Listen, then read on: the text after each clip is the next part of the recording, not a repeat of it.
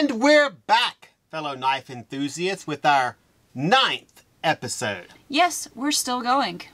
But not all night long, because this office closes at 6.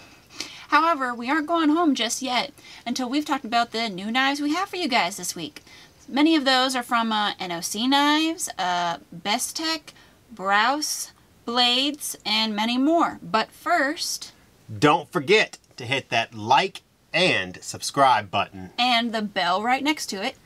So you know what the haps is with us and Atlantic Knife. Okay. Who wrote that? Wendy in marketing bet we couldn't get you to say it. Well, I guess she has to pay up now. How much you even get for something like that? $20. Well, I guess that was worth it. Okay. Oh. You guys also have a chance to win $75 worth of free knifeware.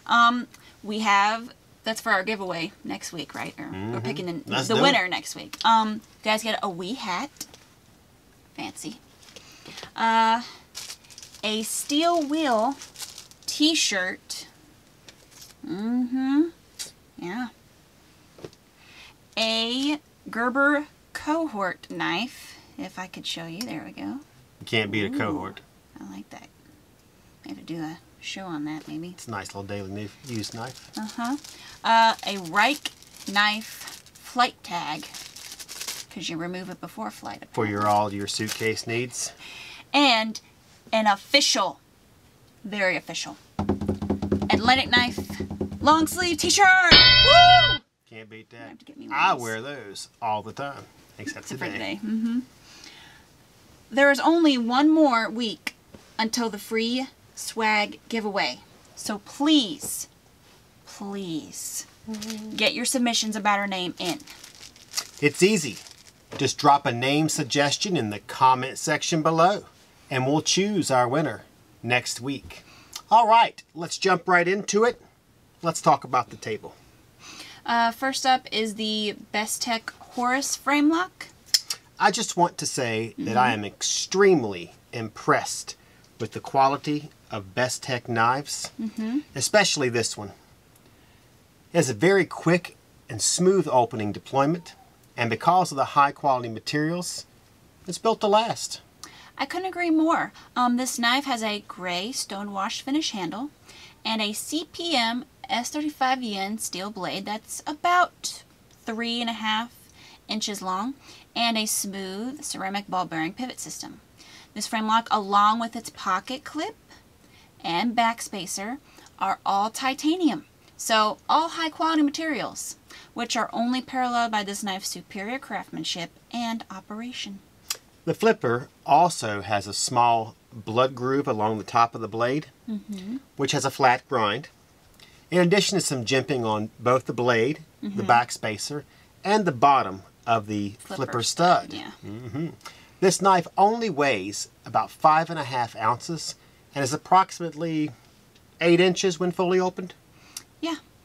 This blade also comes with a gray cleaning cloth. Ooh, I don't know what that was. And a black nylon pouch. But not a fancy tin. No. This Bestech blade is only $184 on AtlanticKnife.com. Second up is the... Suck it up. That's what I thought you said. Boker Magnum Dark Claw. Is that anything like a bear claw? I guess you could say it's sharp like one, but not as tasty. I am a little hungry. This knife is 7.5 inches long, while the blade is approximately 2.6. Its weight almost matches its length at 7 ounces, while the black G10 handle allows you to maintain a firm grip in pretty much any weather conditions. This Karambit style liner lock also has a thumb hole here and a flipper stud for opening, a stonewash finished 440A stainless steel blade for cutting, and a tip down carry pocket clip for carrying. You know, I think my favorite thing about this knife is the shape of the blade. I like how fat, PH fat. with an F, Strike that pose. this hawkbill blade is compared to others. That aspect does make it a bit heavier, though. No, what makes this knife a little heavier is the near solid finger ring. Which, if you have a finger ring, you don't want them cutting corners, you know, making it thin. You're absolutely right. If they did that, you might have to make that workers' comp joke again. The next blade we have to show you is from Brous Blades. It's the Enforcer Blackout liner lock. Okay, can we get a little light here? Thank you. This Karambit style knife has a black contoured handle and a black D2 steel hawkbill style blade with a flat grind.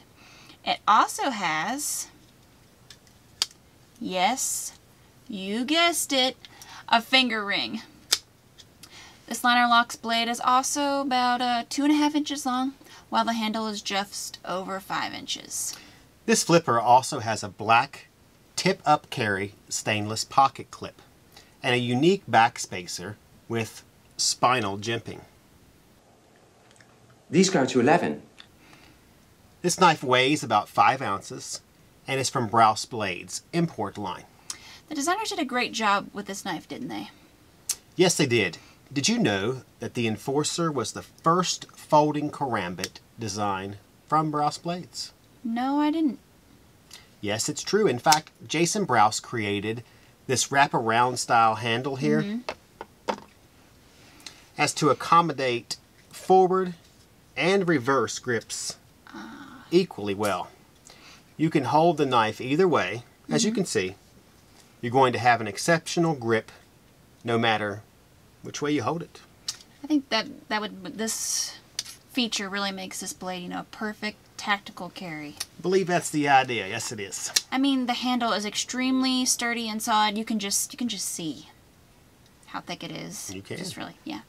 If you went to use this knife, or I went to use this knife, we wouldn't be disappointed. Nah.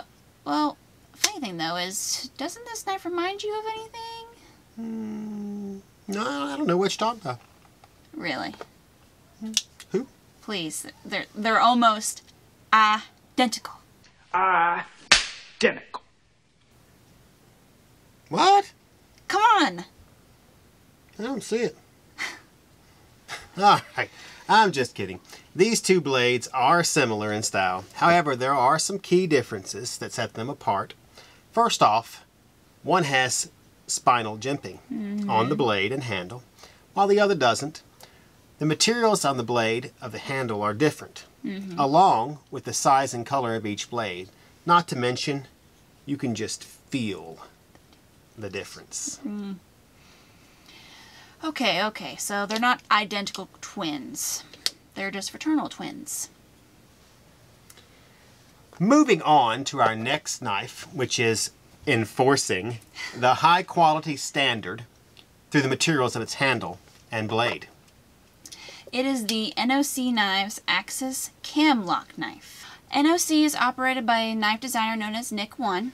Him and his design team have collaborated with many other famous brands and some international brands as well to create high-end outdoor knives. Did you know that the NOC Knives factory is located in Yanjing, a city in southern China? And it has more than 1,000 years of knife-making history behind it. Wow.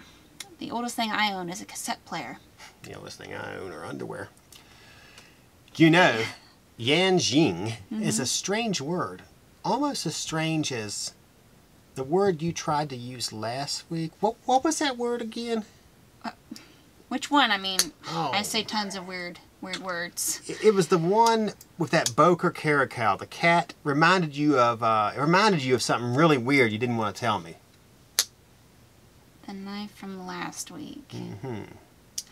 Oh, you mean meningococcus. Yeah. Wendy bet me $25 that I couldn't get you to say that again. I was a little worried, but as always, I'm just gonna get it. I come out as a champion.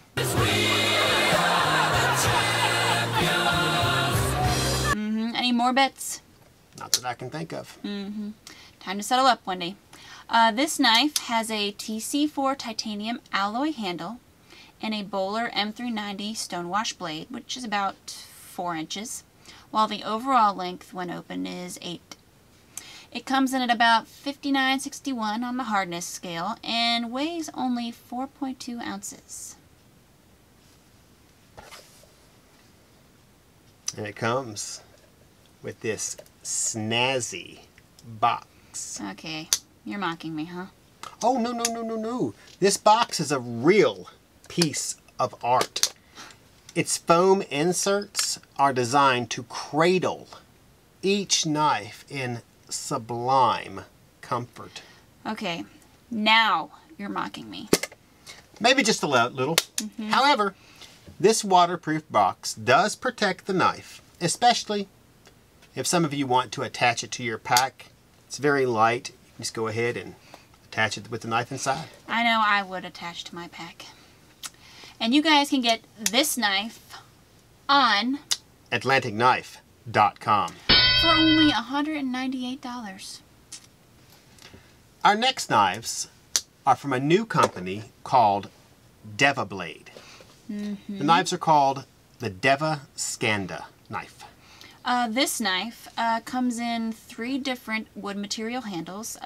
Beech, which is this light one, the walnut, and the acacia. We've got all 3 here for you guys today. This knife has a one-piece full wood handle and a sharp leaf-shaped blade made of stainless AUS-8 steel. The steel is a mixture of vanadium and nickel, which increases the retention of the blade and enhances its strength. The steel is usually specifically developed for Japanese blades. This knife is actually styled after Taiwan's traditional folding knife, the Shilin. Not sure if I pronounced that right. The long flipper lever on the back of the blade is CNC machined and smooth to touch in order to prevent one from hurting themselves on the metal while using it, though that's never stopped me. The handle on the darker acacia wood is thermally modified, which improves its stability and resistance. Each of these knives is about, what do you think, about 6.5? Yeah. And the handle by itself is probably close to 4. So that leaves the blade being 2, a little bit more than 2. Yeah. Finally, each of these comes in its own little leather sheath case, which you can attach to your key ring or your belt or your pack. Alright, so we don't normally put this kind of knife on. What do you think about these knives? Well, I think they're great. I love that the handle is only wood, and it's beautifully cut and well-made wood at that. I also like the flipper lever, which for me allows me to control the blade the entire time I'm opening and closing the knife. What about you? What do you like? Well, I mean, you know this is not my type of knife. But, you know, for low-end knives like this, I think they're maybe $40, $35, somewhere like that. I mean, they do seem kind of neat. I mean, I like the wood on them. I wouldn't mind using one to crack open a cold one. You know what time it is. It's melee time! My favorite, though, is the walnut wood one. This one right here? Well, I like the thermally modified acacia wood. It's on this one. I think it's prettier. How about you guys? Which wood handle do you guys prefer? The beech, the walnut, or the acacia? Leave what you think down below. Coming at you next is the SOG Flash Frame Lock. I'm not Sheldon, I'm the Flash! This knife has a stainless steel handle and an 8CR13 MOV stainless drop point blade, which has a nice stonewash finish. And the reversible tip-up carry pocket clip lets you carry your knife however you want. The overall length of this knife is about 8 inches, while the blade is about 3.5. It weighs 5 ounces. It's a great little folding knife for anyone looking for a low dollar, dependable EDC. It's got a sturdy handle with a unique texture that allows for a better grip. And being that it's a frame lock, it's pretty sturdy.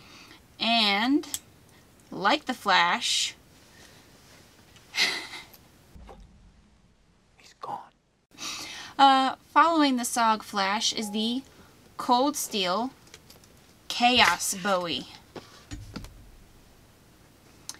This knife's fixed blade is SK5 high carbon and is 10.5 inches long, while the whole thing is 16 inches.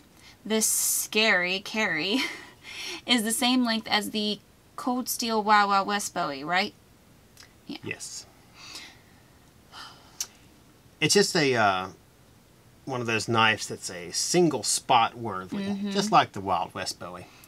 The handle is 6 inches long, with a 6061 aluminum is how it's what it's made from, and has the sturdy handguard. This knife also comes with the SecureX belt sheath. This handle also has a skull crusher pommel, perfect for... Crushing nuts. No. It's perfect for crushing skulls. The next time I have to come in here, I'm cracking skulls. I know I could see this one in the action movies where the guy is fighting off bullets.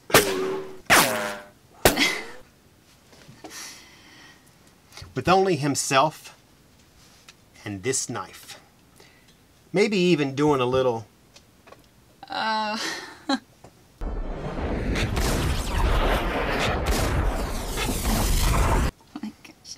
I bet Neo could have been better off with this knife.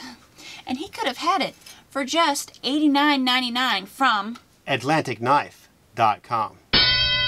That leads us to our final knife. The Tops Knives Rapid Strike. This fixed blade is more than 8.5 inches long, with a blade length a little more than 4 inches, with a tumble finish. The handle is black G10 material, and the weight of this knife is 3.1 ounces. This fixed blade was designed by Leo Espinoza, and finally it comes with a black Kydex multi-position spring steel sheath with clip and a Tops survival whistle. Don't I had to. interrupt me I had to. by blowing on that whistle. Well, I can see that your favorite part of this knife is the whistle. Maybe, but this knife is super cool looking. I mean, I'm sure I could use it for tons of outdoor hiking and camping jobs. I think even though I'm not totally fond of fixed blades, because you know I'm not, I think I would definitely carry this knife. I also like the sheath with the clip, so I can carry it on my pack or on my belt. Ooh, or inside my boot. Slide it in there. I like how versatile this blade is as well. The blade material, 154 cm. I mean, on a Rockwell scale, about 58, 59, somewhere like that. It's cryo heat treated. It has large jimping on the blade and the recessed jimping that goes all around the handle. It adds the awesomeness of the look. Plus, it'd make a great steak knife. As long as you keep that steak in your mouth. Here we go. People are whispering behind our back. Well, that about wraps up this week's show. Don't forget to leave your comments about our name below so you can win some free gear. What? Free knife swag. Sorry. Free knife swag. Bam! 10 more big ones for me. Wendy. Also, follow us on Facebook and Instagram at AtlanticKnife.com, where you guys can stay up to date on the newest and coolest knife info and what's the haps here at Atlantic Knife. The what? The haps. What? The haps. So at the beginning, the haps, you know? 4 times 10 is 40. That's what I get Oh my God. for you saying haps, haps, haps, haps. Yeah, well, Wendy's gonna be broke by now, ain't I she? think Wendy's already broke, but hey. Once again, I got played. I'm Cee, and this is Jul. Just Jul, and we are signing off.